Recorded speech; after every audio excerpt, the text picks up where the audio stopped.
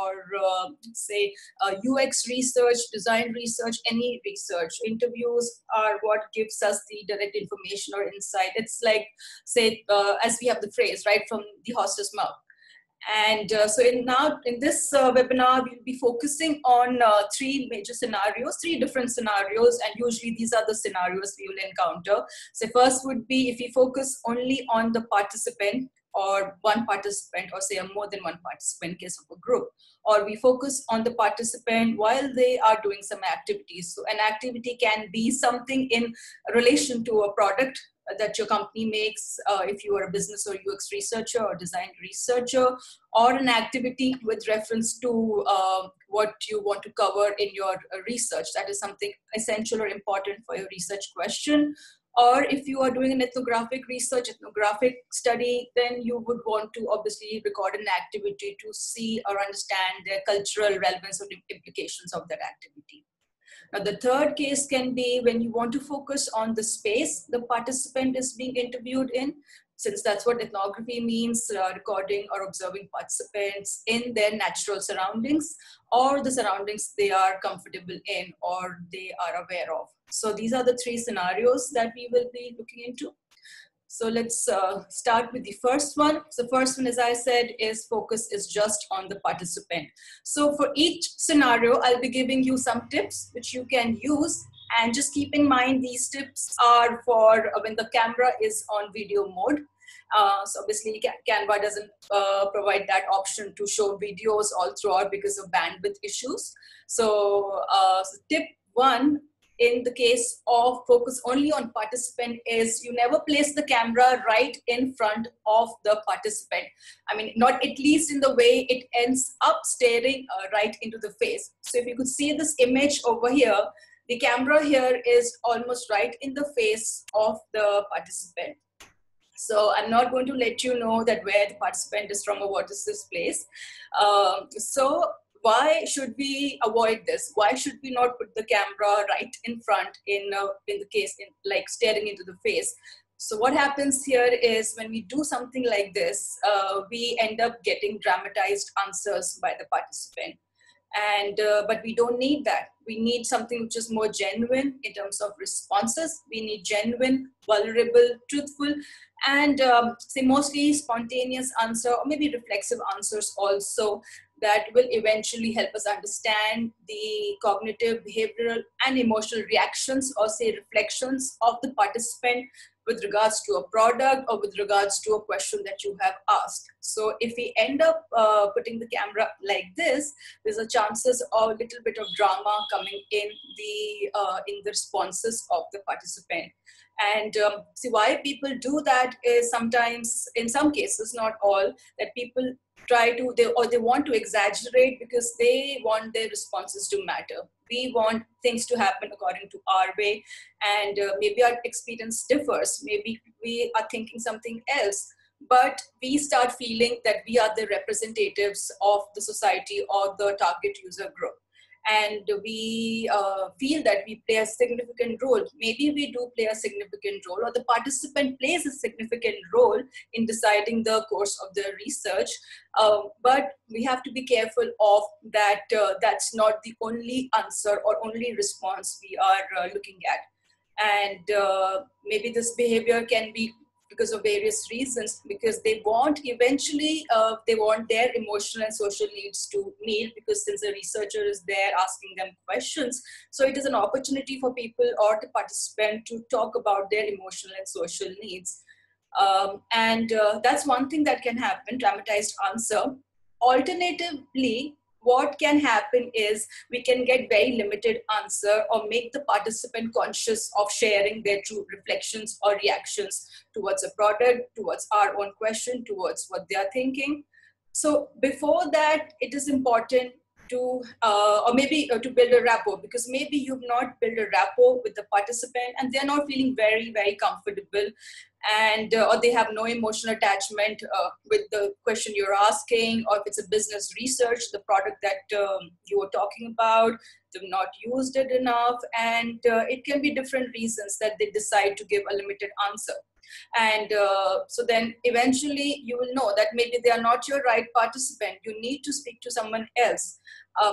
So before this, going into something like this, to avoid limited answers, it is very much important to create a rapport, because you just can't open the camera right as soon as you are in the field. You have to build rapport, get them comfortable and all. So avoid this thing. This is the first tip that I want to talk about.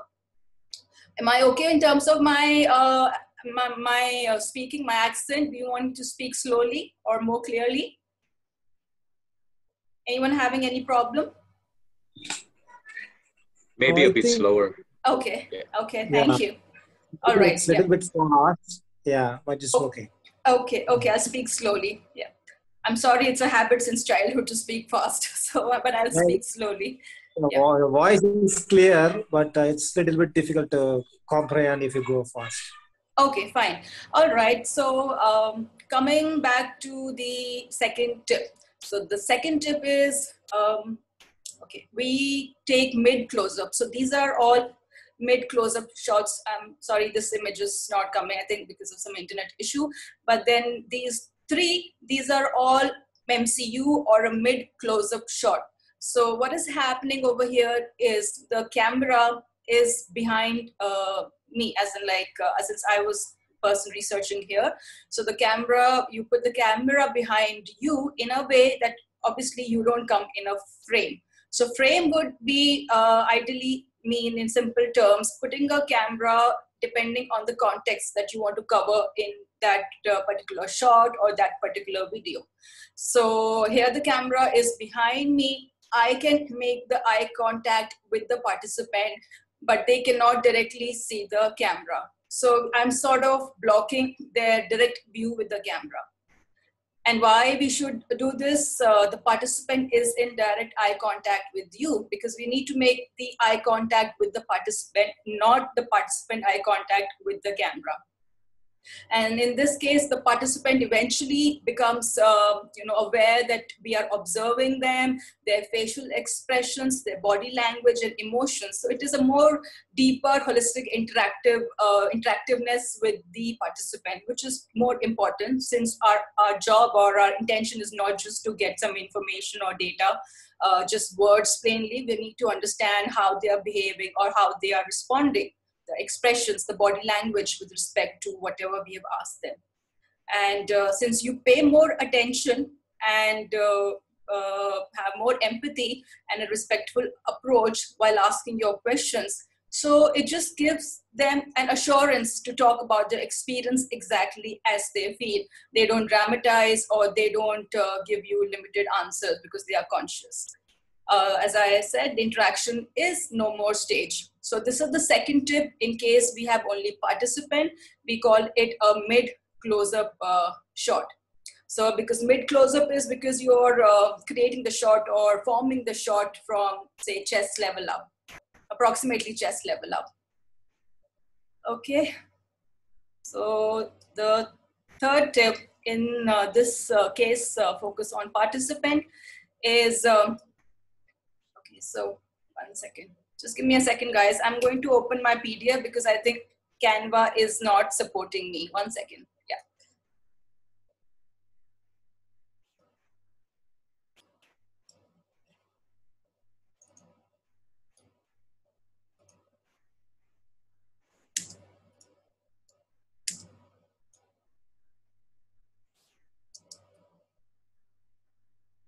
Just 1 second, please.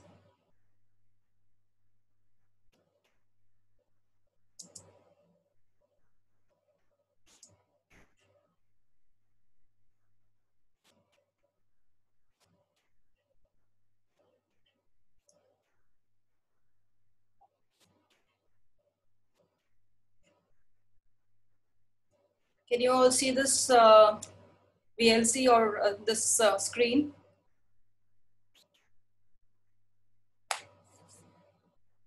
Is this thing visible? The new screen? Yes. Okay. Yes, yes. Okay, okay. So this was the picture that wasn't showing in the earlier thing. So this is a couple. So these are different scenarios from my own research work. So this is all mid close-up frames. And on moving on to the next one. Okay, so this is it. So the third tip is let's assume we have to interview the participants in their houses, or in the surrounding, or in a place they are more comfortable in. So, and we would also want to, for some reason, maybe maybe we want to make it more conversational, or for whatever reason, we also have to come in the frame. And it's, I think, more common for places like where, say there's a chat, we're doing like a chat show or something. Here you can, this is called a UCR, because here you have the camera right in between yourself and the participant, and you are sitting. This is exactly a wide frame that we are talking about. Wide frame because we can see the participant and the researcher here, and we can see parts of the surrounding or the space the participant and researcher are sitting in. So this is called a wide frame, wide shot, and UCR, because the camera is at a lower level, which means that the camera is again not really noticeable and not really bothering or affecting the responses of the participant or the interview. So this setting puts both the participant and you in a very comfortable position. And it allows you to ask even the unscheduled questions, because most of the time, sometimes even we go prepared with a list of questions or a scheduled or structured interview questions.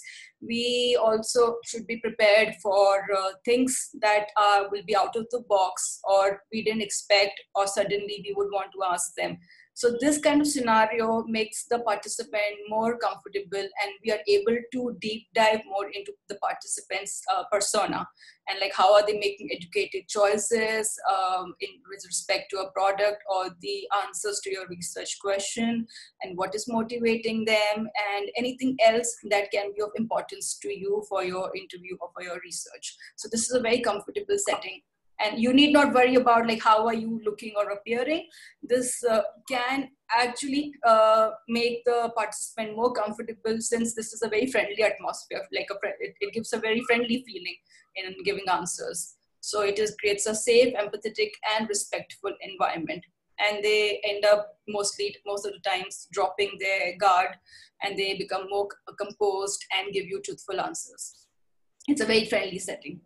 So these are the 3 tips I would want to give when we talk about focus only on participant. Tip 1 is do not place the camera right in front, like as if staring into the face of the participant.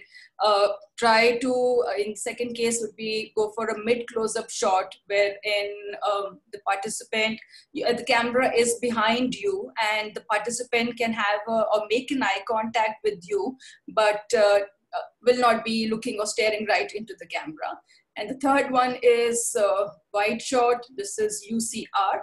User is also synonymous to participant, camera, or this is a researcher.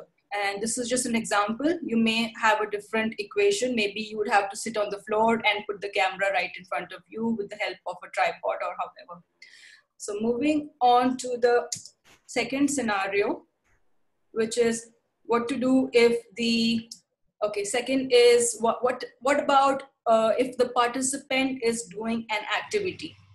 Now the activity can be something with a relation to your product, your business, or it can be in relation to your or anything which is not related to your product but essential for your research question. So in this case, where the camera will be placed depends upon how much space you have, where are you exactly, or how much of the interaction would you want to cover. What I mean here is, do you just, like in this case, the first picture, do you want to cover the entire person working on something, doing some activity? Do you want to just cover This is again a MCU mid close-up shot, but taken from the side. Do you want to cover from the sideways, or do you want to probably have a top angle, like looking down on the participant? It all eventually depends upon what is your need, research need, and how much space you have, how much participant activity interaction that you want to focus on. So yes, the first point here is when you want to capture how an activity is being performed, the camera here will mostly be only interacting with the participant's body language and how it is being altered during the activity, whether the participant is happy, sad, or any other body language or emotions that change in reference to or with relation to the activity being performed. So it may be noted as, or you can understand this as, we get to know the cognitive and sensory skills being put into practice by the participant while they do this activity. The participant facial expressions, as you can see, it may or may not be visible or say partially visible. The purpose of this particular shot is we're not just getting tangible answers while recording interviews. We are also looking into something which is more emotional and behavioral responses with relation to the activity. The activity becomes the context over here. And it can vary across genders, it can vary across cultures, maybe it can vary across other different demographics. So the final point in this case here is the emotions will be directly proportional to the activity being performed. So suppose I am tying my shoelaces and one of you is interviewing me how to tie my shoelaces, and I am a 6-year-old.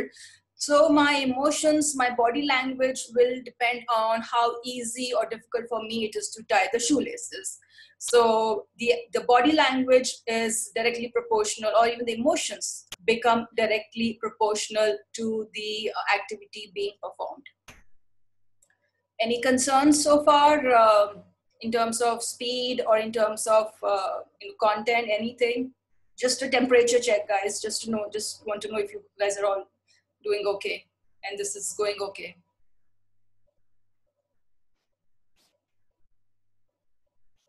All right, moving on to the next. So this is the first tip: opt for side profiling when participant and activity both are important.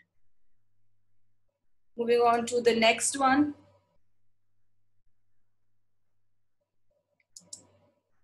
Okay, so this is the second tip. So these are called close-up shots, and we opt for them if we only want to capture the activity being performed. Now, yes, this is one scenario.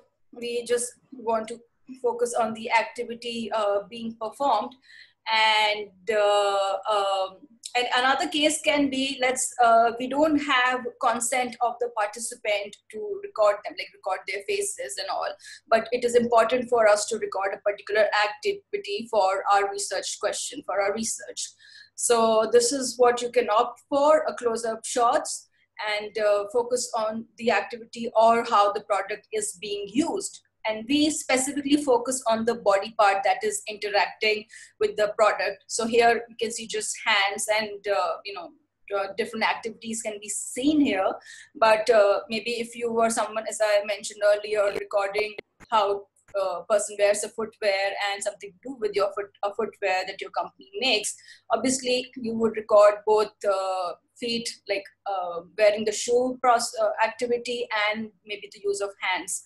And there is another reason we can use this is in case there's a limitation of space wherein you can't have wide shots or show the entire person in document the entire person in full frame. So then also you can show this activity, because at least it will give you an insight into how your product is being used, or say what is the cultural relevance of an activity with respect to different demographics.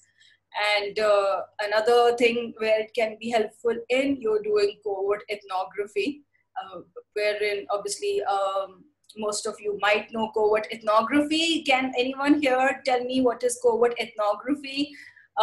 Since we have researchers from all backgrounds, just a quick question over here.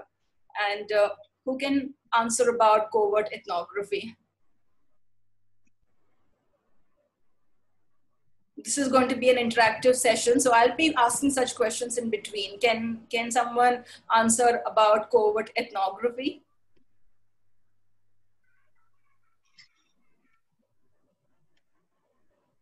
Anyone? I just did a quick Google search while I was reading the slides. So yes, from that I understood that it basically means when you don't make your presence known to the person you're studying. Is that correct? I couldn't hear you, Tanishka. I mean, it was not very audible. Can you repeat yourself? Sure. It said that it's ethnography when you don't make your presence known to the participant. Yes. Would That's the people correct? Would the people from social sciences would want to say something? What is covert ethnography?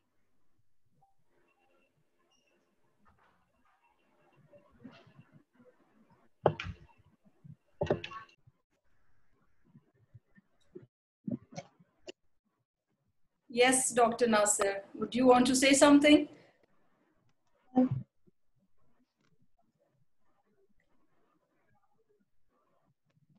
Okay, I don't think anybody wishes to answer. Hello?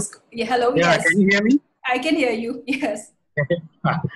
Actually, I'm basically an anthropologist. So ethnography cannot be defined in a particular set of sentence because it needs so much of efforts. And I like the work which you are doing. In one word, we will say we are focusing that any lifestyle or capturing any type of activities or their culture in every perspective, not only single perspective, not only with the research, but live with them to feel what they are, to observe what they will feel, and calculating and observing every aspect of that person or their lifestyles.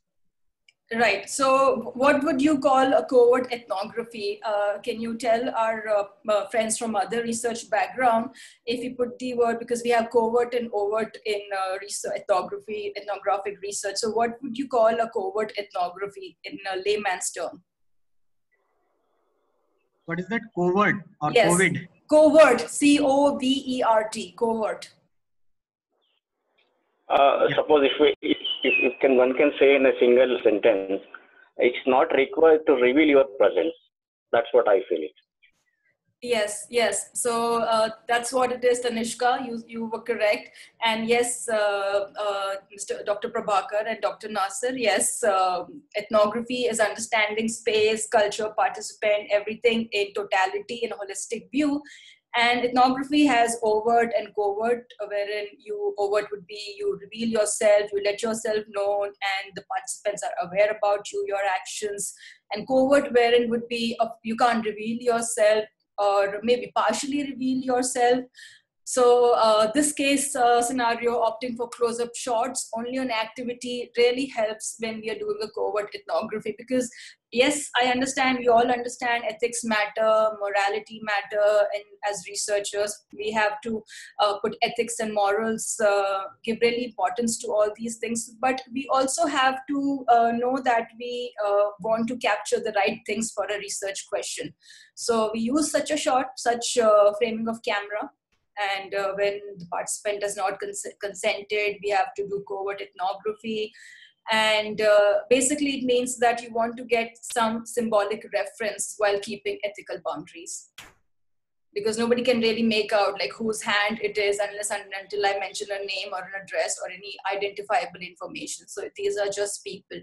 And again, how you place the camera depends upon where your space is, how easy for you it is to place the camera, and what is the activity that you are capturing. Say, for example, these three shots are maybe easy to understand. And so this one, the camera is behind the participant, and this is a rock painting from Bastar.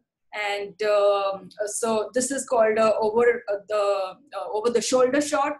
wherein I'm only concerned, as I said, with the activity being performed, the participant or telling us, or talking to about what the rock paintings are about and where did they come from, or what's the cultural significance or relevance of the activity. And I'm not really much concerned with how the person looks or how my participant looks or how my participant behaves or reacts emotionally. So moving on to the next one.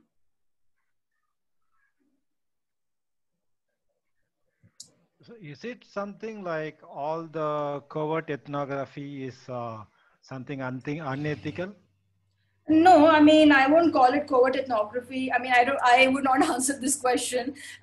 Maybe Because sometimes, like I presume, there are people like when I go with some kind of a villagers who are so conscious about the camera, not be like what to say, like reveal the exact truth because of the shyness they face over the camera. In yes. case we could first interview it and show and tell them that we have photo shooted you and get the permission later. Okay, so I would suggest is not to start the camera, or even for that matter, not to start asking any questions unless and until you have created a rapport and clearly defined your intentions of your research. Tell them and what you're doing, how it will help them, and why their answers matter. So, because we don't want to scare away our participants, because eventually we are researching. One of the reasons we are researching is also because maybe to help them, maybe to help their culture, maybe to introduce a better product for their development, or for any other reason. So we have to building rapport is very, very essential before we start interviewing them with or without the camera.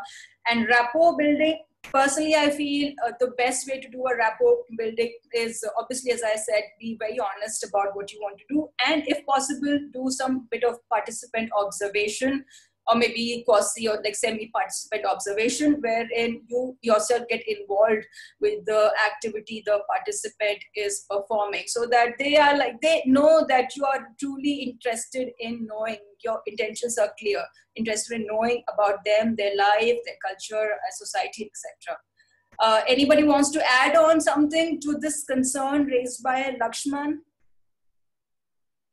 Yeah, Dr. Saumya, most of the things you have covered, but just I would like, as an anthropologist and as a researcher, the first and foremost thing is like that for any research, if you will see that ethical perspective, first thing is like that, whether this research is needed or not. Sometimes what we feel, whatever we will think, we will do it as a research.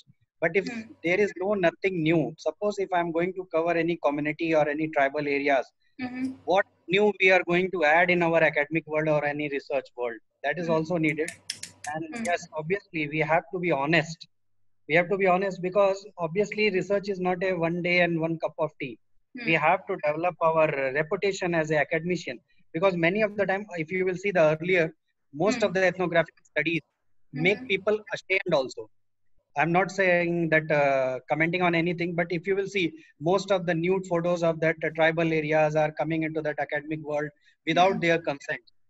So obviously ethics matter. That is why the discussion was always ethnography studies are unethical. It is not like that. It is the approach is unethical. If we will go through the process and a correct approach, don't think so it is unethical.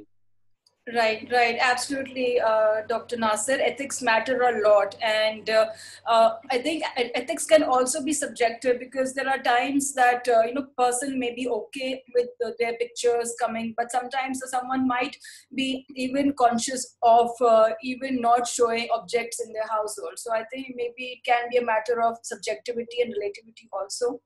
I mean, that's what I feel. Anyone wants to add on something else before I move on to the next slide? Because this is a very interesting topic raised by Lakshman. Yes, we don't want to scare away participants. We have to focus on ethics. So anyone wants to give an example of their own research, maybe to help everyone understand better?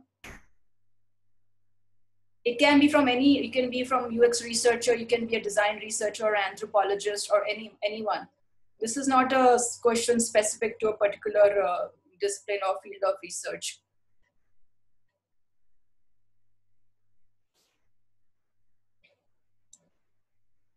Okay, I guess then I'll move further. So moving on to the, so moving on to the next tip or next slide, or in relation to while the participant is doing some activity. So if you can see over here, before this, we were seeing mostly activities wherein the participant was partially visible, or the placement of camera depended upon how much of interaction, body activity interaction, or the activity that we want to cover. Then we also saw just focusing on activity and that specific body part that's interacting with the activity with regards to a research question or whatever we need to find out. But there are some activities, so this is a fun fun question coming up for all of you. So if you see, there are some activities wherein you have to document or record the participant in full frame. Full frame would be the entire body of the participant is being visible. So these are two examples which we have over here. There can be many examples. So what I would want all of you to do is, I'm going to be sharing a link right now in the chat box. 1 second. Wherein I would want you to answer this question. I would want you to take a minute or so, and there will be a link in your chat box. So just access the link, and you can let me know, think about it. What do you think, or give examples of other activities wherein you would want to cover the participant or the respondent in full frame as shown here. So if you, I think you guys would be able to see the link now in the chat box. The purpose of the activity is also, since this is not this, I just want to make this interaction more fun and more classroom style. So I just want to ensure that whatever I am delivering or talking about now, it is being understood properly. And since, although I have people who are senior to me, but I am the teacher over here. So yeah, so you can just access the link.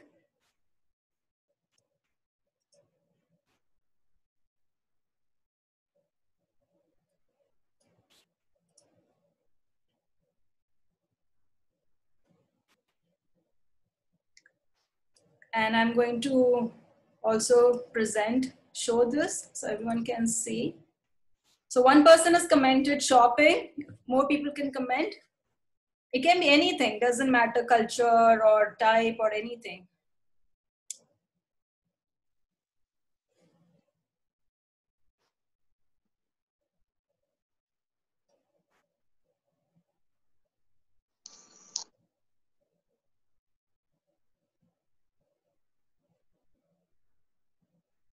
Okay, interesting answers, everyone. Shopping, farmers, cultivating, using a plow, religious activity, writing in a classroom, manufacturing environment, capture emotional feelings of the participant.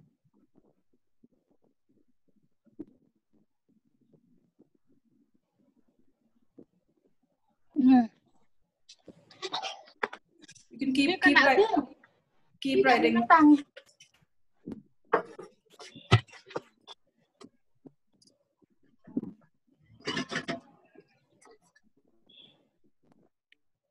Okay, so right, and one person has mentioned their name. Thank you, Alfian.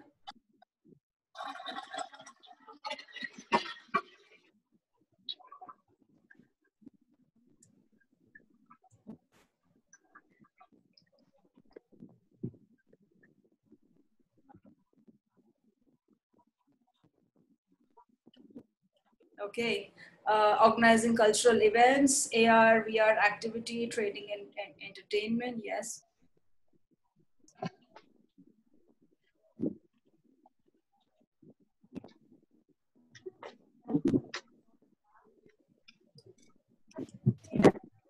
Okay, now probably one more minute I'll give for you to think. People who have not responded, maybe you can think and write.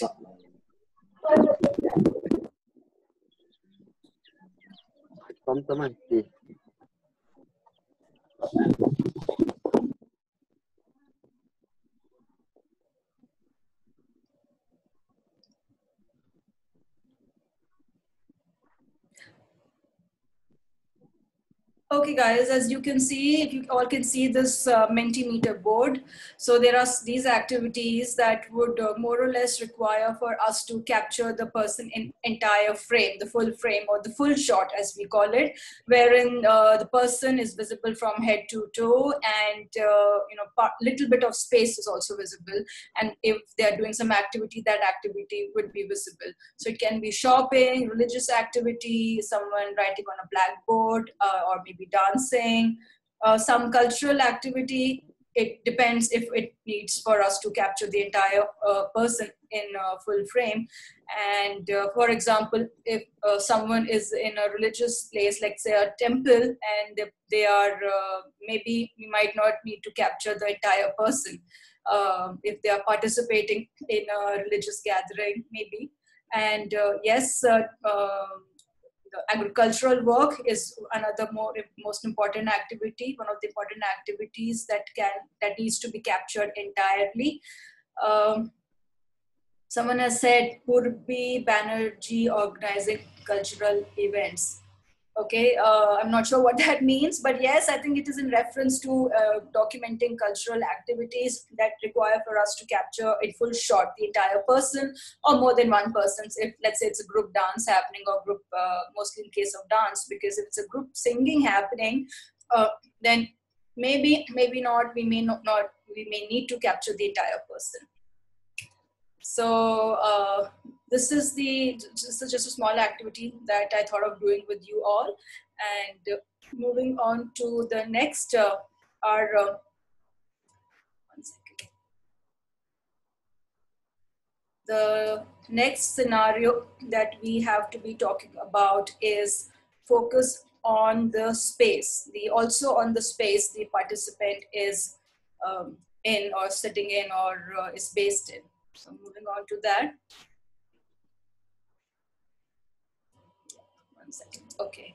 So focus on the space, also on the space the participant is being interviewed in, because just documenting or recording the participant is not enough. In be it the product research or ethnographic research or any research, participant space is very, very important.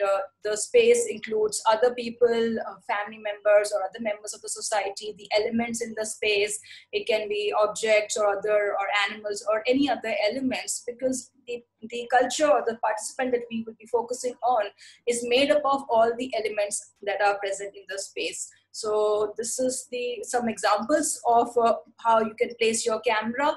So the first one is a full shot, then the second image is a wide shot, and the third image is a wide/long shot, and also how much of space is to be recorded, and where to place the camera again depends upon your requirement of your research or research question, or what you wish to document. There are times when you would want to focus on the space and the participant in equal proportion, and there are times when you, like say this image over here, when you would want to sort of focus more on the space and how the participant is blending or maybe becomes or is a part of the space.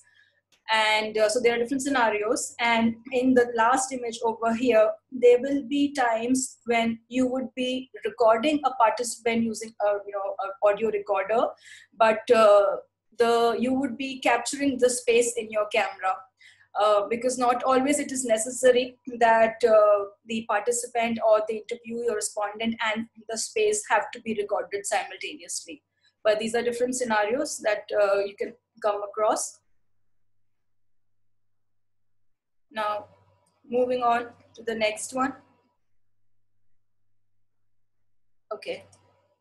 So the first tip I would want to give here is go for a wide or a long shot if you are participants' natural or known surrounding. So the difference between wide and long shot, they are sort of synonymous, but the difference here is in wide, obviously the frame is more wide, and because maybe you can see things better, or the space is better captured in a wide frame like the first image, and long would be the frame, or the surrounding space is better captured in a long frame like the second image. So, and why would we need to do this? Why do we need to focus on a wide shot or a long shot? Is because it's interaction of the participant. We understand the interaction of the participant with the space and how intimate the relationship is between the participant and the space and the elements present in it. Yes, that's what the second point also says, interaction of the objects with space and placement of the objects, and how objects or elements in the space are placed. That also helps us to, we also understand that by using this kind of shot or framing. And now, since it's COVID times, another benefit of this shot, and not specific to COVID times, is interaction between indoor and outdoor space. Suppose your participant is, say, hypothetically sitting in a porch or say a veranda, and you can use this shot while I'm trying to understand the indoor, because a porch or a veranda is a mix of outdoor and indoor space. So you can also use this shot to understand how the indoor space, that is the house, and how the outdoor space, that may be the road or whatever is there in front of the porch or the veranda, how the porch or veranda acts as a connection between the two. So this is another example case wherein such a shot can be useful. And guys, can you please put the mic on mute? I can hear someone talking in the background. Yeah, thank you. And limitations of the space and also of the subject, or also we get to know what are the limitations of the space that we are recording in terms of the participant with respect to the objects. This is more helpful in the case of a business or a UX research perhaps, or like a market research, wherein we want to see if our product would fit in or not, and what is the demographics, should we start a new business or not, and or maybe in terms of our ethnographic research also, should we document this or not, does it answer our question or not, or relevant to our research question. So this is why we can go for a wide or a long shot. So if I ask you guys, like in the first picture, can someone tell me, there are two X's, if you can see, purple and blue. So can someone tell me where was I standing and where was the camera placed? Who would like to take a chance? I think the camera is the right side one. Which X is it? Purple or blue? Blue. Okay. Anyone else? Camera is on the center. Okay. Anyone else? Are there any other guesses? Tanishka, Harris? I think it's the blue cross. Okay. As well. No, now I'm changing to purple. Oops. Okay, Mihaela, would you want to say something? Which cross is me and which cross is my camera?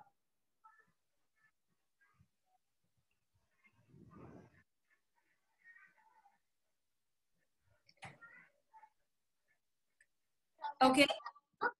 No one else wants to. It's purple. The center. Okay. Purple is the camera. Okay, purple is the camera and blue is me. Front.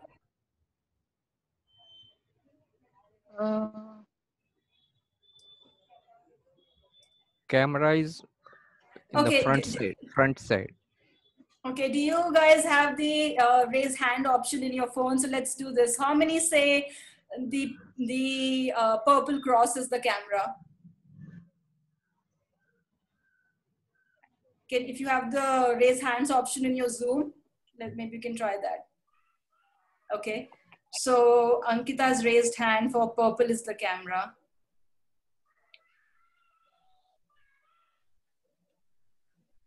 Where is the raise hand?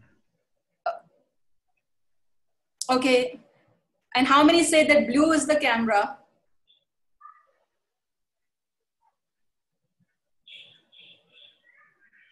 Okay, fine. Thank you guys. Over here, the purple cross is me where I was standing, and blue cross is where the camera was. So because you can see their expressions over here, and so I mean, if the camera was you just have to study the expressions of the participant. That will help you understand where the camera was placed, or where the researcher was placed. Because if you see, if I was standing here, I mean, they would have been looking in a different direction. So since I have to make eye contact with the participant to get their emotional responses or truthful, vulnerable answers, so I'll have to stand in a way, and preferably sit in a way wherein the participant is actually interacting with me in a conversational style, and they are not very conscious or giving dramatized answers. So all those who said that the purple cross is me and blue cross is camera, you guys are correct. Now coming up with the second question. So this is a library, as most of us probably can make out. So what do you think can be, in terms of using the camera, or let's say interviewing, what do you think can be the possible limitations in this space? Anyone wants to talk about it? Limitations, or maybe issues, any kind of issues? It's very messy. It's not arranged well, so it's difficult to read. No, I'm talking in terms of researching, in terms of using the camera here, not because of reading. Yeah. Okay. It's camera, right? The light and space issues. Yes, Dr. Mohammed Nasser, yes, light and space issues can be one thing. The composition of the picture. In the sense of, can you be more specific? The composition of the image, okay. Alignment. Okay. Okay. The camera is placed before the. It is not easy to. Sorry. Yes, please. Sorry. Yeah. Objects please. are not easy to identify. Yes, that's a one of the right answers. The objects may be difficult to identify. In case we are looking at, we want to focus on the objects also, because since it's a library not under renovation and not properly maintained, it becomes difficult for us to understand or sort of decide where to place the camera. And it can also, specifically in this case, it can even cause a bit of confusion for the participant. And so we'd have to work our way around as to where to put our camera, or where to make the participant sit. And yes, another big example in a library, since it's an empty library, but if there were people, it can be, you can't speak loudly. That's the biggest limitation in such a scenario. So there will be such limitations that will come across if you want to capture both space and also the subject and object in it, and us understanding their interaction. So our job is to not have ethnocentric thoughts as to this is messy or this looks like that. This is the space. This is where the participant is. This is where they are comfortable in. So we have to work our way around how we interview them. So yes, not to get ethnocentric or not to have any cultural relativism is one of the important things. Another few, amongst so many other things, to not let form any prejudices or biases with regards to the participant or the research. So, okay. Moving on to the last or the second tip in this focus also on space. This is the second tip. So before I talk about the second tip, you can just watch this video. 1 second.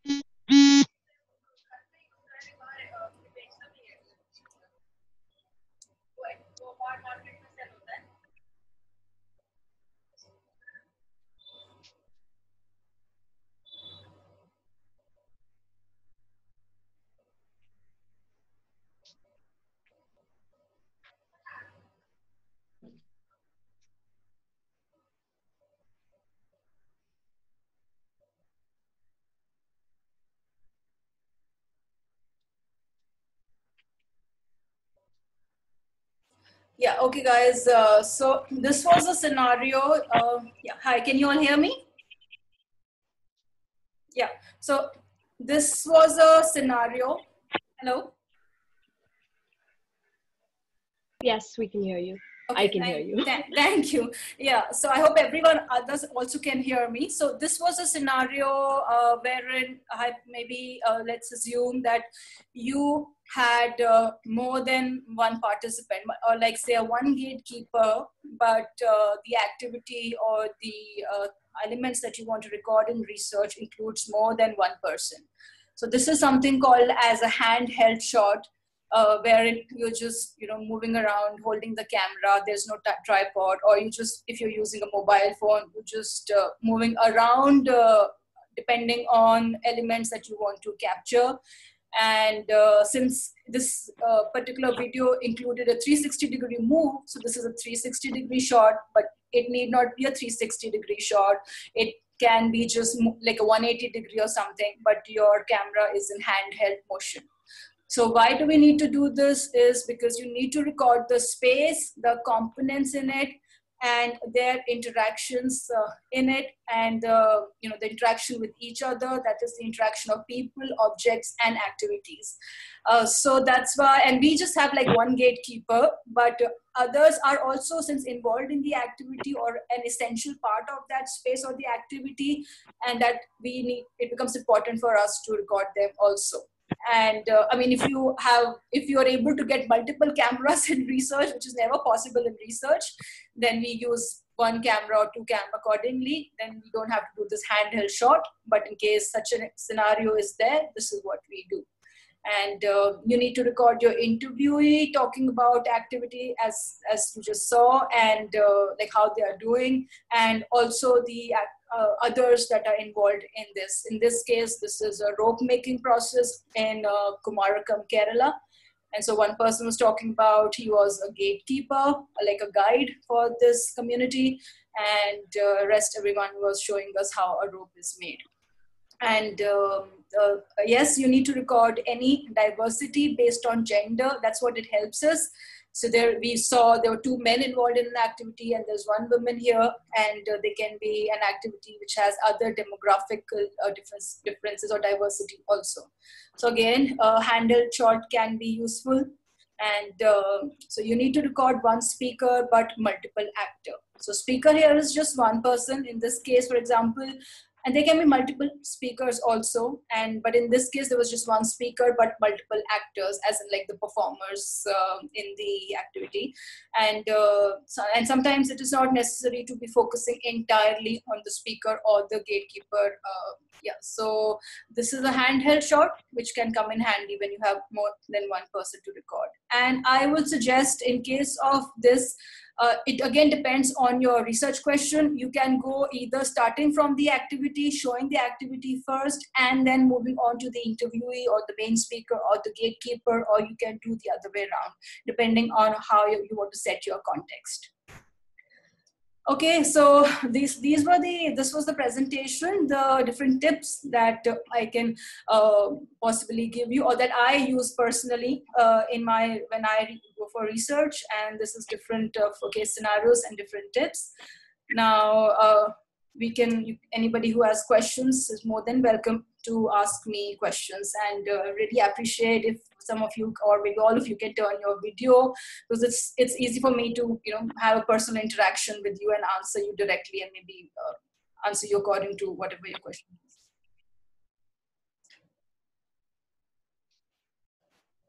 Anyone has questions?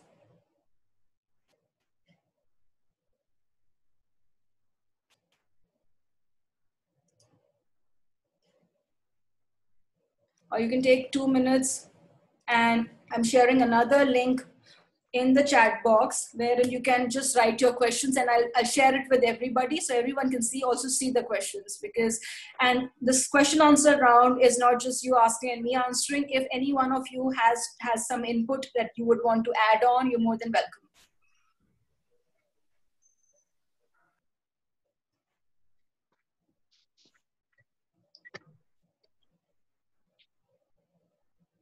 Yeah, Saumya. Yes. Yeah. how you are going to proceed in this situation, pandemic situation, to doing such type of studies. Because Okay. one thing is like that. And second thing, what is your opinion regarding that ethnographic studies in hospital settings? Okay, which is again related to, are you asking with reference to current times or in general? In general also, because many of the times we give some students to go there and just capture what is going on, what the difficulties they are facing.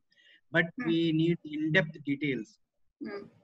Nowadays it's very impossible. And second, what we face as a matter of concern is what Dr. Lishman told also, that people get cautious why they are recording, especially in that hospital settings now, where but we want to just capture from which background they are coming, how they are feeling, and giving their responses, means their facial expressions regarding the facilities what we are providing.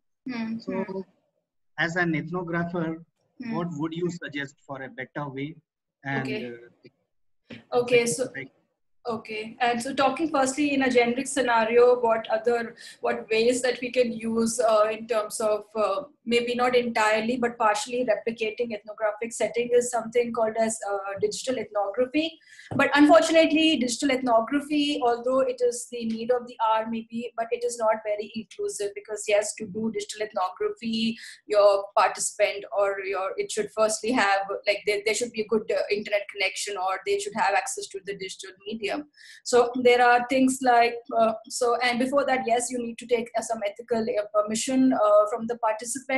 So maybe if your participant allows, let's hypothetically take the case of a hospital, and if you have spoken to your participant, if they allow, you can, record them over Zoom, you can interact with them over Zoom.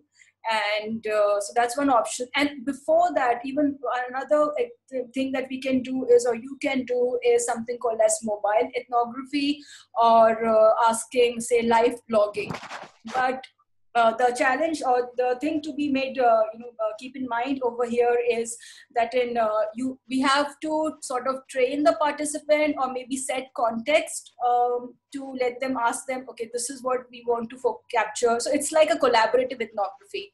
So we ask them, this is what we want to capture, this is what we want to include in our research, this is why it is important. So give context, so it's like a semi-structured way, but also let the participant have a free hand, because you never know what they would record in a mobile ethnography, something may be interesting. So this is one option. This is ideally, right, as of now, the best way, because if you start a camera and you want to record their facial expressions yourself, then they might not be comfortable, since like a hospital, for example, is a very personal or setting, because people already are under different kind of stresses, or emotional and mental, or maybe physical. So they might not be very open to answering. But if you don't want to exactly capture the emotions, just want to capture how people are interacting with the space, for example, the hospital, then we can do something like a extreme wide shot, a very wide shot, or maybe put the camera from in a more like there's a lot of distance between participant and the camera, and wherein we're just getting a hint, like a participant are present in like a silhouette form, just understanding how the interaction is happening. So these are some cases, some examples we can work around when it comes to using, doing ethnography in current times. I hope that answers your question. Yeah, yes. Yes. Obviously, it will be very specific to the case, specific to the research that we are doing. And maybe another thing what you can do is, if possible, use Zoom calling or any other video calling option, and ask the participant to sort of give you a tour of themselves and where they are, their space is, wherein we can just keep asking the questions. And definitely all this happens after the ethics have been met and all, we've taken due permissions. Okay. All right. So let's take some questions. Could we do it in remote, asking the participant to set their own camera, asking question over phone? Yes, this is what I answered right now. So this is, we can use the phone, mobile ethnography, live logging, also the same thing, digital diaries, we can do it over Zoom. So there are some of the cases, but as I said, digital ethnography is unfortunately not very inclusive. Like we have to, these things are possible in an environment where there are, access to all these features. So how would you approach ethnography to study human-animal, example, pet-dog interactions? How would I, okay, so Tanishka, so maybe in this case, this can be a tough one, because if you want to capture, so in this case probably I'll just be using a handheld shot, because I can't, and along with this I will just interview the participant, maybe just getting their insights or information for them, what is, how important their pet is, or the pet dog is, or why have they kept the pet dog, or any other questions. And that can happen in, as I said, MCU or mid close-up, or say a wide shot or a full shot. And then later on I can include, or you can include, whoever wants to, this can include say a handheld shot, wherein maybe a little tough, but maybe you can just walk along with the participant while they walk the dog and trying to record how the dog is behaving, but be careful that the dog doesn't bite you. So because in this case in ethnography, we are not just focusing on the human or the animal, we're focusing on the interaction. And also we want to focus on the interaction of the pet dog or the pet animal along within the space, or in the participant space. So it's like a sharing of space. The challenge, yeah. Yes, and the challenge would be that the dogs would actually react to your presence as an ethnographer. So yes, maybe the interaction that you see between the person, the human and the dog might not actually be real. Yes, absolutely. So probably in this case, even covert ethnography can work, or maybe you can just start your camera and put it in somewhere, and it eventually depends on the space we are in, and how, because our agenda over here is, we have to sort of, this might sound funny, because we have to build a rapport with the animal also, because so that exactly. Anyone wants to comment on I think this? Also maybe you could maybe give how you have small GoPros, you could actually even give those to the human. Yes, and they absolutely. Yes, instead of you going there. Yes, absolutely. You can do that. Give the GoPro. Again, it will be like a mobile ethnography. Like, since this is the time, especially for collaborative ethnography. So something similar. And so again, we'll have to work our way around it. Now, second question is, in marketing research, we often ask participants to make a personal video of their activity. Again, this is something similar to mobile ethnography, live logging. How do you usually carry out this kind of self-reported activity? I mean, how do I usually carry out this kind of self-reported activity? Harris, are you asking me how would I study or analyze this activity? It's more about how to make sure that the participants can record the right things. Okay, they don't get carried away like that, like they follow the context. Yeah, yeah. Okay. So as I said, we have to give the context to the participant as to what we are, like maybe a set of questions, or maybe one questions. Don't give too many questions or too much of context to the participant, because it can be very overwhelming, very intruding. We give the context to the participant that this is what we need to focus on. For example, Maggie did a campaign that they ask the participants, or the users rather, to document themselves, how they felt with the Maggie, maybe themselves individually or with the family or as with a loved one, anything.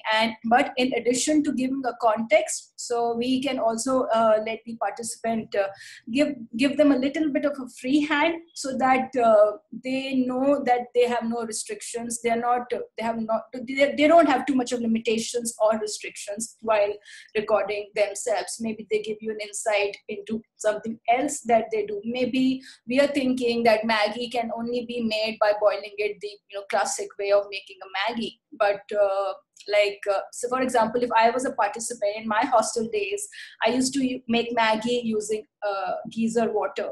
So if Maggie had asked me to document myself, I would have been probably one of the different customer or users or participant who's making Maggie out of geyser water. So we have to give a little bit of free hand also to the participant, and because one thing is which is obvious as to matching the context given by the user or the researcher, that yes, connects with the other people who watch the advertisement or watch the video, but anything in addition to it can also create new communities or can give people new insights into, okay, this is another way this product can be used, or this looks interesting. So that's how best way to do something like this. And yes, do you provide? I think also it's I think also the framing is really important. I mean, yes, if you ask someone to document themselves on how they cook instant noodles, they might just, actually cook them, versus you ask them how they consume to record how they consume instant noodles. Some people just eat them raw. They just add the spice powder on it and they just eat it raw. So even though it can actually bias or not bias the participants' collection of their own. Yes, absolutely. So it's like we are asking them to tell their journey with the instant noodles, right from maybe buying it to consuming it, or whatever we need to include, giving them a little bit of a free hand. Yes, some bit of guidance is important, and we can also let the participant know, if possible, as to what all other elements that are necessary for us in terms of while they record themselves in mobile ethnography. Do we just, I think this was Tanishka speaking. So we can also let them know, do we just want to record them standing in front of a gas stove and making the Maggi noodle, or do you want to capture how the Maggi noodles is shared between, say, siblings or anything? So this is some guidance that we can give. Now it is sometimes we neglect certain small aspects in ethnographic research. You highlighted the importance of those minute aspects clearly. Thank you very much. Yes, ethnographic research is not just about people, participant, it's about space, it's about elements in the space, objects, non-living and non-living, interactions, human-animal, human interaction, and human and non-living object interaction. Everything is a part of a culture. Or the society or that space. Now the next question is, what is the difference between documentary film and ethnography film? All right, this is a very good question. So documentary films in most cases are linear form, and they are more thematic, they have a certain theme, and ethnography is can be linear or need not be linear, and ethnography doesn't have a specific theme because it includes every aspect of the culture, whereas documentary can be more political, more social, or anything. So it's that's one of the main differences, but they eventually we are in both cases documenting, but the execution or the ideation of both the formats differs. Okay, is this clear, or anybody wants any more clarification on documentary film and ethnography film?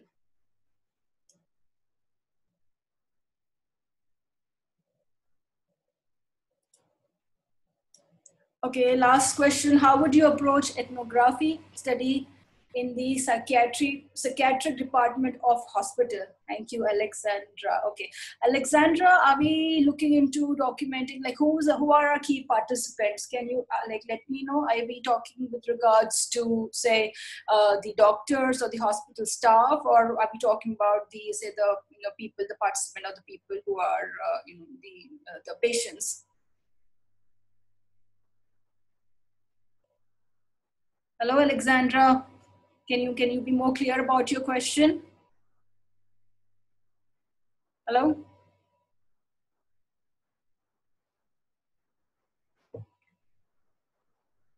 Hello?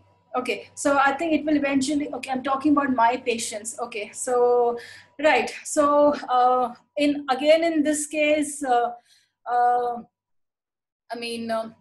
would, it depends on the situation, the setting. You can, as I said, like maybe do a covert ethnography place. If you have like a room to yourself or your patients, you can maybe put a camera somewhere. If you have their consent, great. You can just document them.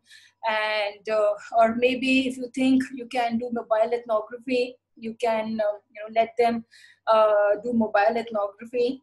Or I mean, this is what best I can answer for this question. It eventually depends upon how comfortable your participants are or your patients are. And because if you do mobile ethnography, there might be complete diversion from what your research question is, or you might be getting new answers or new insights about what your research question is, or about the behavioral or emotional cognitive aspects or thinking or of the participant. So it's like so in this case, probably if I may say, you'll have to take some bit of a risk as to where you should place the camera and what part you should be recording. Okay, any more questions or reflections? Anyone? I'm going to stop sharing this. Yes. Do we really need to place a camera somewhere, or even one can hold a camera, like we can take 2 or 3 persons there? And you mean to say 2-3 people with mobile cameras? Yeah, something. Yeah, yes. You can do that. It's not limited that you need to have a digital camera. See, digital camera or DSLR all depends upon how much money you have for the research, if I be honest here.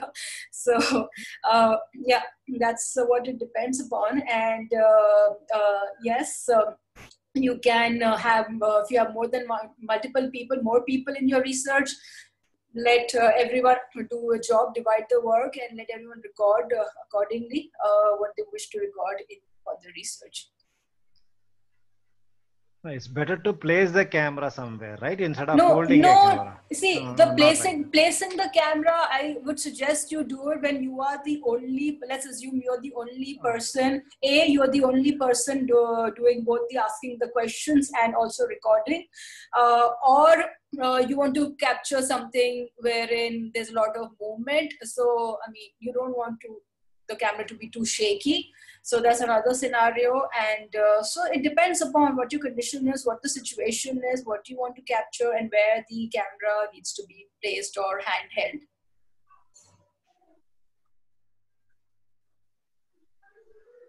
Yeah, right. So guys, probably another 10-15 minutes. Anyone has any more questions or reflections or thoughts? Hello? Yes, hi. Hi, Saumya. I met you in Lamakan, Hyderabad. I live in Hyderabad. At that time, yes, you told me that you are planning to do some research work on Chenchu tribe in Nallamalai forest in Andhra Pradesh. Yes. Any plans, or you did, or you have any plans in future? I come across new ideas every day. I mean, see, my prime focus is in terms of my passion or interest per se, is on documenting, say, indigenous communities. But there are, more than 600 or so, at least around 600 indigenous communities. So my research, since I work independently without any support, my research depends upon if I have funding or not. So my next project is most likely, whenever that happens, is going to be on the Tamangs of Sikkim. Tamang tribe of Sikkim. So I don't know when I'll be working on Chenchu. So I'm sorry about that. Okay. Yeah. Yes. Feel free to ask me any questions, guys, with regards to what the presentation was about or anything else that you would want to cover. So Mihaela is asking me, how do you present the results of your visual ethnography research? What do you focus on, and which format for the results you use?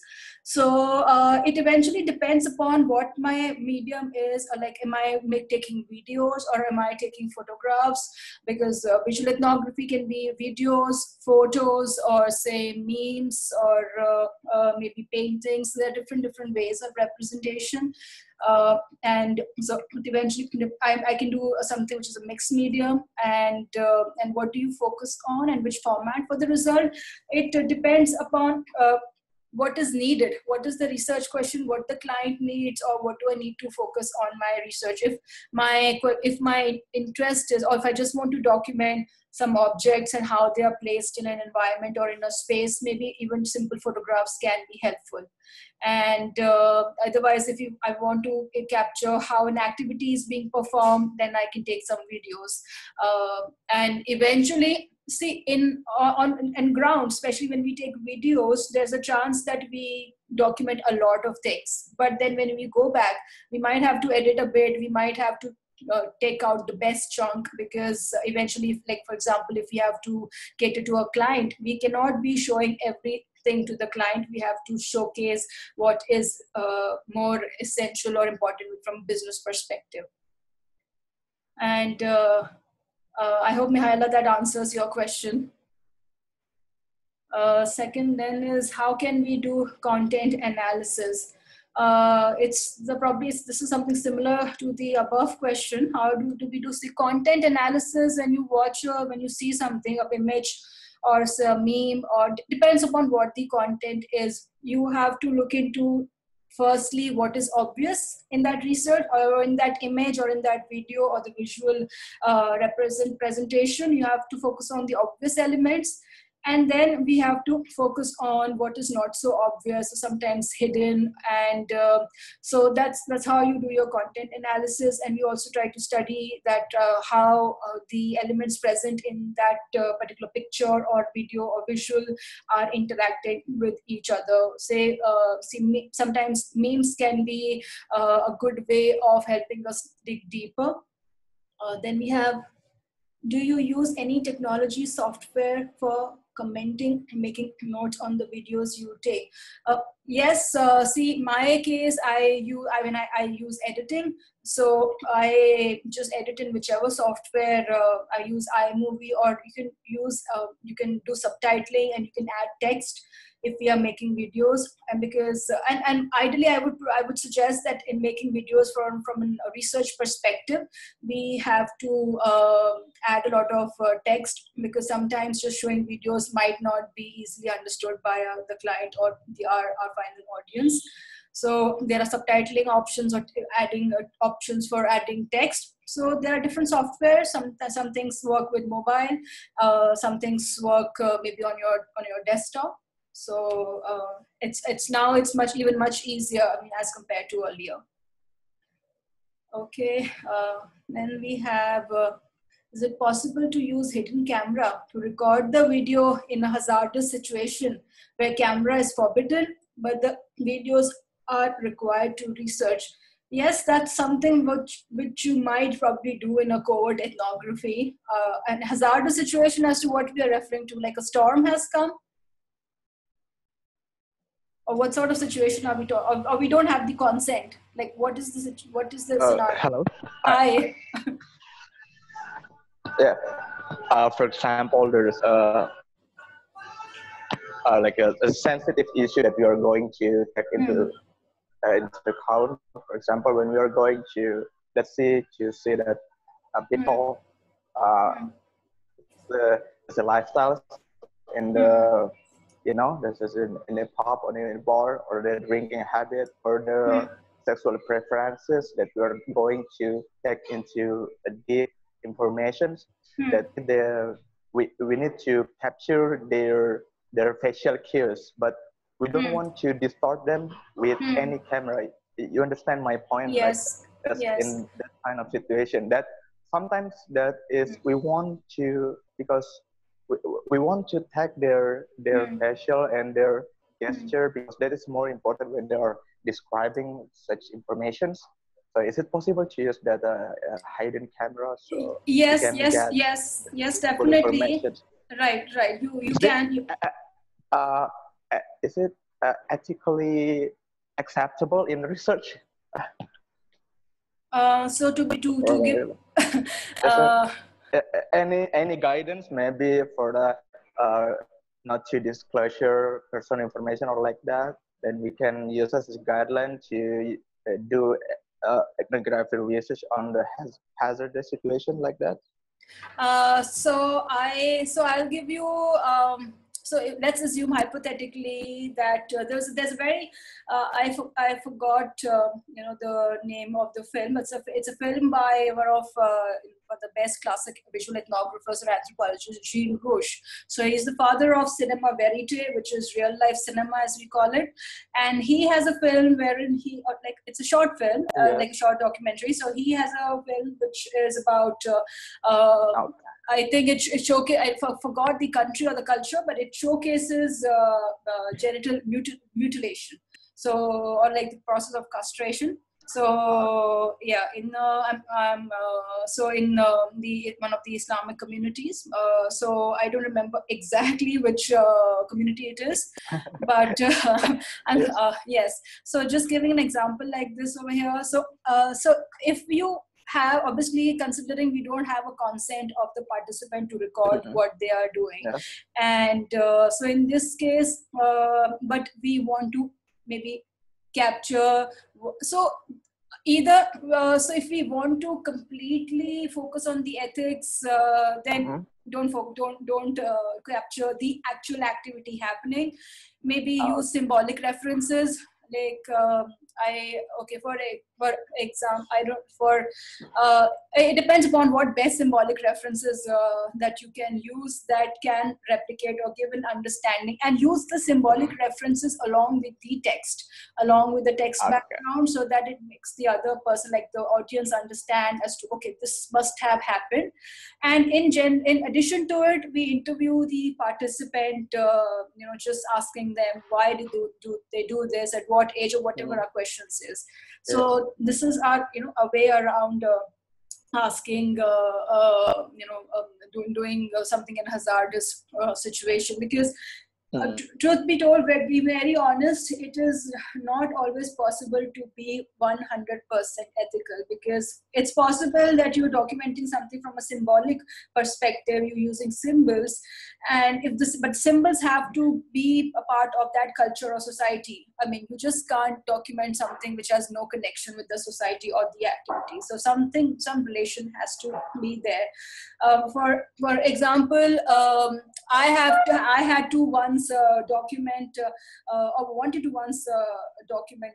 I was allowed to document some like a sacrifice, like an animal sacrifice, a beheading of a goat, but I couldn't show it on video, and the only way I could probably show,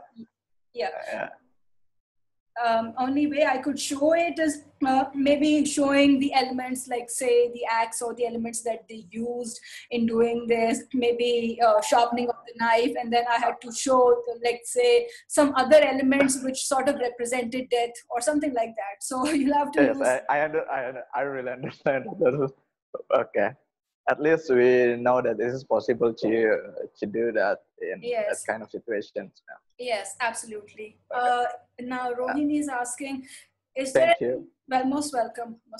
Is there any software for content analysis? For I don't think of any. I can't think of any software that is there for direct content analysis, because see, understand and analyzing a video or anything visual, or any video or photograph or meme, has to also depends a lot on your own, say, cognitive thinking, your emotions, because visual ethnography, you always have to follow a very reflexive approach. You have an understanding of a culture, of something, you record, you have your pictures and videos, and then we analyze how it is different, or what you need to add in more, or what you miss. So it is a lot of hard work yourself. You just can't use a software. I don't think of any software that is there. Can anyone maybe tell me about a software? Also, I'll also learn if there's a software where we can just put some images and videos, and it will self-analyze itself. Do we have anything? Anyone from maybe design background? I don't know who would answer this question. Okay, moving on to the next question then. Can you please highlight? All right, thank you to those who are leaving, and thank you for attending. And I'll be sharing like a link, sort of a link for feedback, or maybe if you like the session, you can give me a shout out on social media, Facebook or LinkedIn. Now, answering Ms. Dr. Prabhakar's question, can you please highlight something on copyrights of videos or photos? Like my videos or photos, Dr. Prabhakar, or in general? In general, madam. Okay. So who will get the copyright? So the copyright, if we have sought permission from the participant or the community to document, then the copyright stays stays with the person recording, or if you have a company, it stays with you. But I personally always in my work, I always believe in having like a co-copywriters or something. Like I give the because it's always a collaborative effort. It is not just me who's working. Because without the participant or the gatekeeper, I would not have been able to do what I wanted to do. So it's always like shared copyright.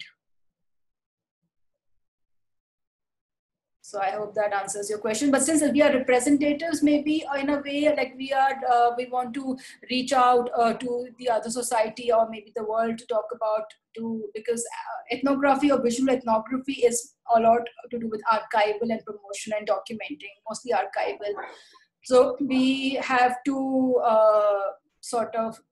it's a moral obligation or responsibility to focus to ensure that we take care of the copyright, but whatever help or assistance is happening, or whatever benefits that are happening, that I personally, ethically, I feel that should belong to the actual community. Okay, thank you. And if I want to study ethnography, can someone suggest Gopi Chand, where can he start if he wants to study ethnography? Some books, who would want to suggest maybe the anthropologist here can say, or anyone who you can give suggestion to Gopi Chand. Where would you start with? Where can they start with? Yes, please. Dr. Prabhakar, would you want to suggest, or anyone else who's still, Mihaila, would you want to suggest, if you're still there, where can they start, or the learning about ethnography?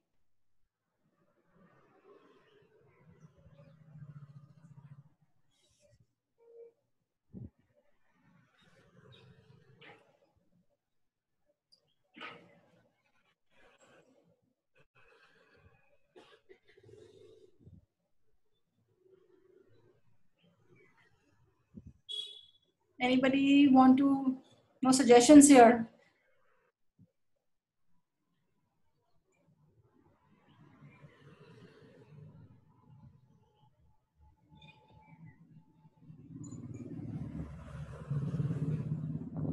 Anybody wants to answer this question? If Gopichan asks, if I want to study ethnography, can you suggest? How can you start? What books would you suggest?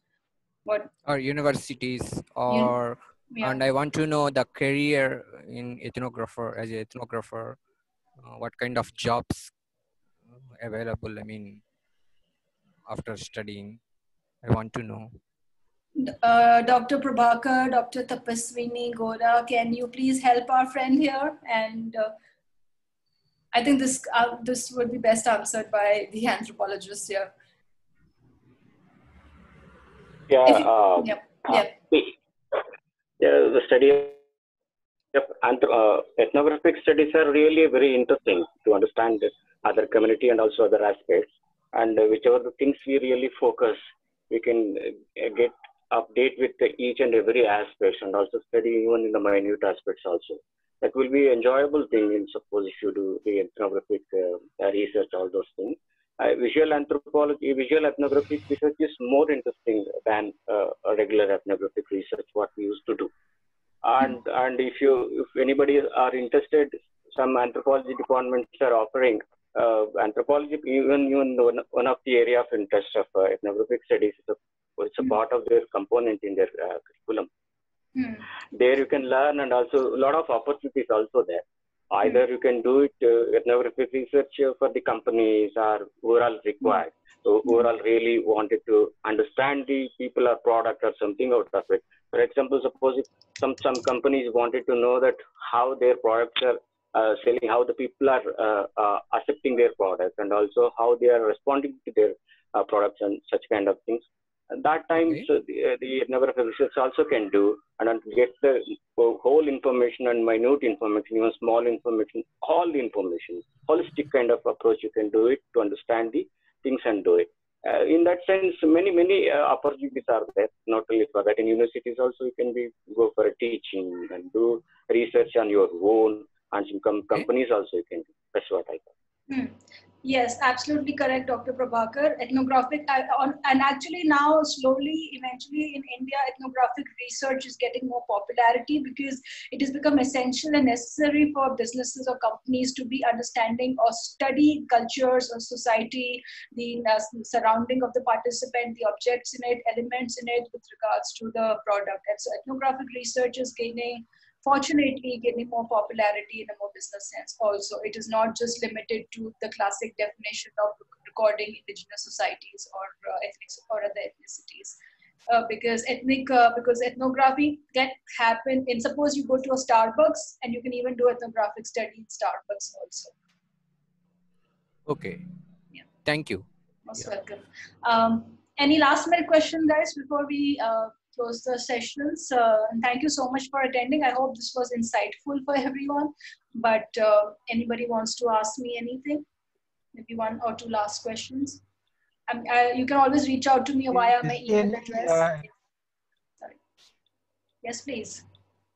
So just one question. Yeah, so in user research, like in user experience, so we also conduct various interviews with users. Okay, is there any variations between this ethnography and the normal study that we make in an environment, or it's like anything? As I see, like ethnography talks more people and cultures. So is there anything like ethnography is only with livelihood, or even like anything I said, like in a manufacturing environment? Ethnographic study can happen in any context. Ethnographic research happening if I sit and study. So see, ethnographic study can happen in any environment, and ethnographic study is basically a part of qualitative research. So if you are wanting to study a manufacturing environment, that there also you can do ethnographic study. Your participants become the people who are working there. And culture is, just don't go by the classic definition of culture as what is there in books, or as to maybe set of standard rules or patterns or however it is. But culture, and so in this case, in a user research case or UX research case, culture would become the culture of that manufacturing unit. So ethnographic research is possible in every context, in every situation. It is not just limited to social sciences or any particular domain or field. Okay, yeah. It's a part of qualitative research. Yes, yes, yes. Like, is it really like one has to go with the academy first and have to go with this? Because there are many things I have practically gained. Like there are, like when I was working in Singapore, my director took me several places where I went there and almost studied for a few hours, 2 days. And this and all I have done by myself, but I have not done any studies. And when we put into a live opportunity like this and go through this Google and so many articles over it, okay, so that could be a better route, or like one has to study something and have to go.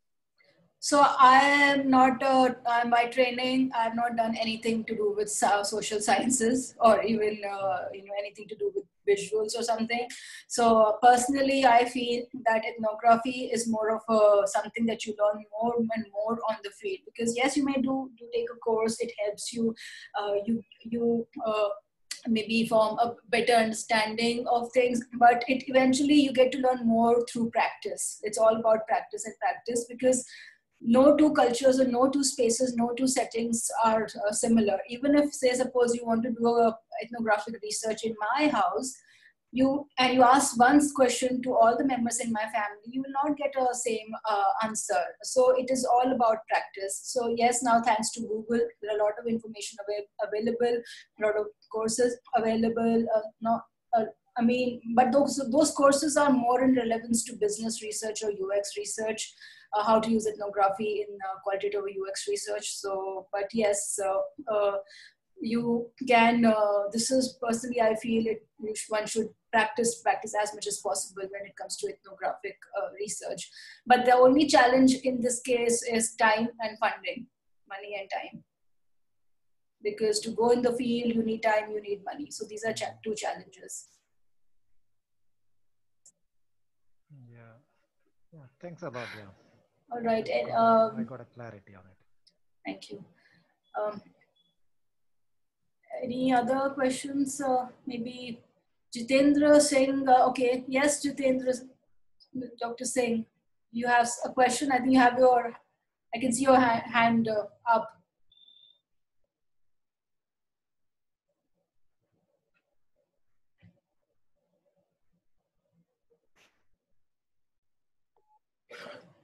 You all can also reach me at my email address, which you probably have already. And you can, if you have some question, you can write it there also. I'll be happy to help. Okay, so I assume there are no more questions left. And thank you so much for coming and joining in this session. And I'll post about my next session soon. It will also be again about use of cameras and different things. So that's it. That's all from my side. Thank you very much. Have a great weekend, everyone. Thank you. Goodbye.